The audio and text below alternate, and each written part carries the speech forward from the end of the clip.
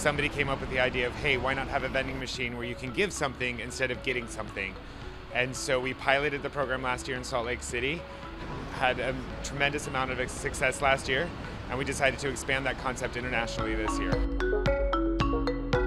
I thought it was a really cool concept.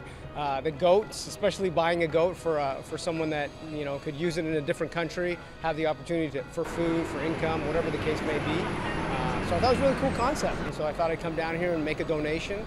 Hopefully it'll help somebody in a struggling country, and hopefully a rising tide will raise all the ships.